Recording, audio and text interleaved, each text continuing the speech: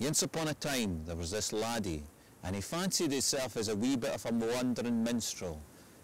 He went from place to place playing the pipes for a wee bit of food and somewhere to rest his head at night, which was all very well in the summertime, but in the winter time, well, he found himself up in the highlands, and oh, it was awfully cold. And there was one particular day, it was that frosty that the white rime that ran across the grass, the fields and the hills never melted.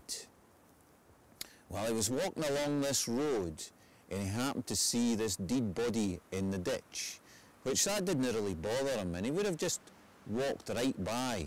But the thing is, this body was wearing the grandest pair of bits, fair better than he was wearing himself. So he thought to himself, oh, I'm going to have the bits. So he warmed up his hands. And he thawed out the laces, and he pulled the knots out and both of the bits. And then he tried to pull the bits off, but they wouldn't budge. Well, he happened to have a tool bag with him, so he went into the tool bag and he brought out a hammer and chisel, and he worked all round about. And then he tried to pull the bits off, but they still wouldn't budge. So he went back into the tool bag and he pulled out the saw and he started to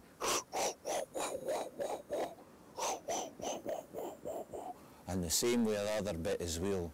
He tied the laces together and he slung them round his neck. Then he went on his way. Well, of course, the days are short in winter time, and he thought, oh, he'd better get somewhere to rest his head at night, particularly given how cold it had been that day. And the only place he could see in that district was a farm that happened to be sitting on top of a hill.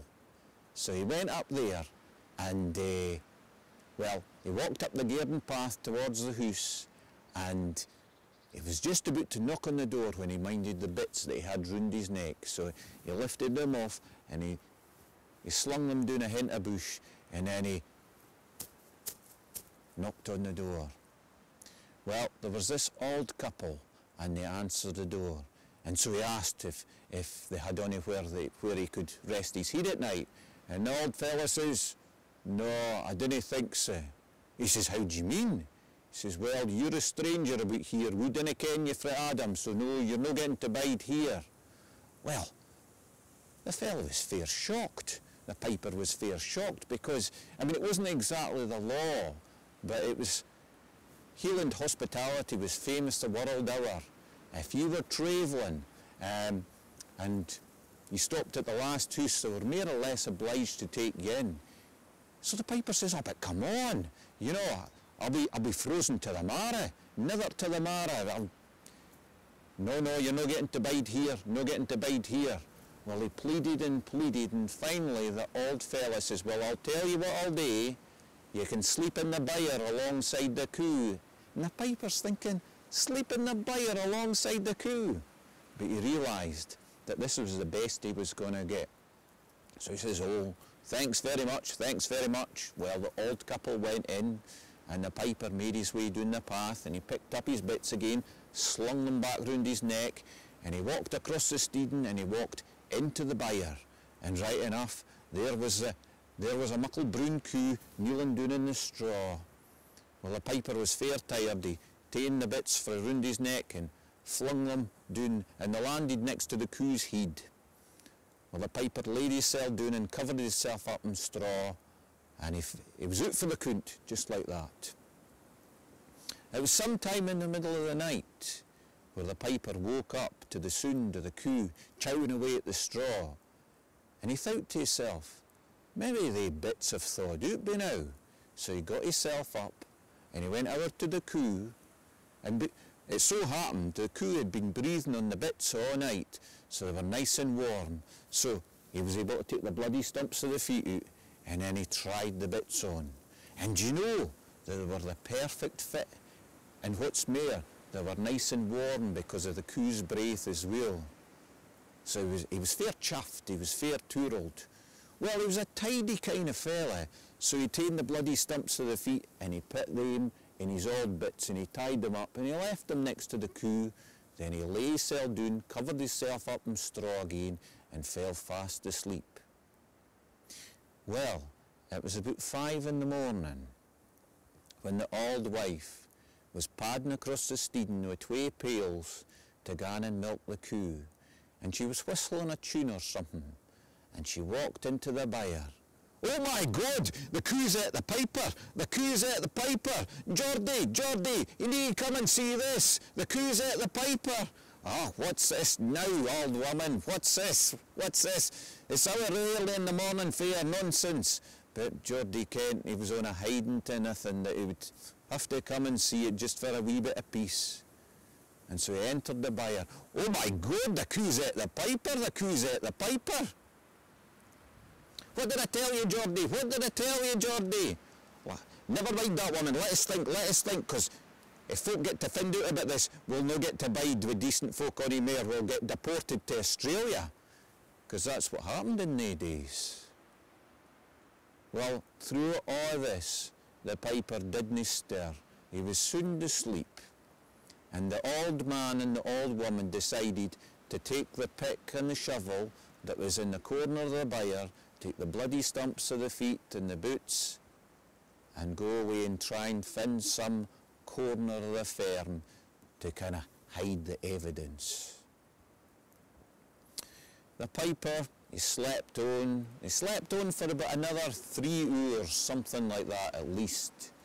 And then he stirred, and he thought, "Oh, I need to just play the pipes just to clear my lungs. So he started playing the pipes.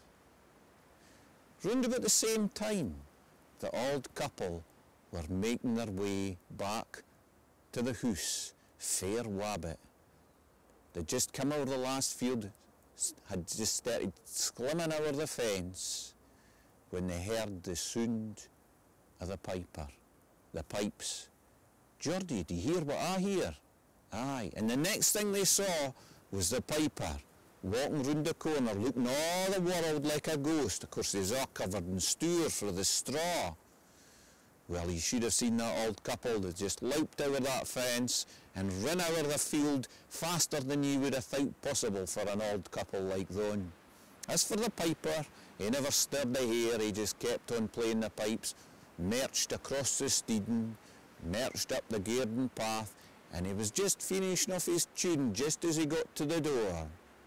So he opened the door and he went in.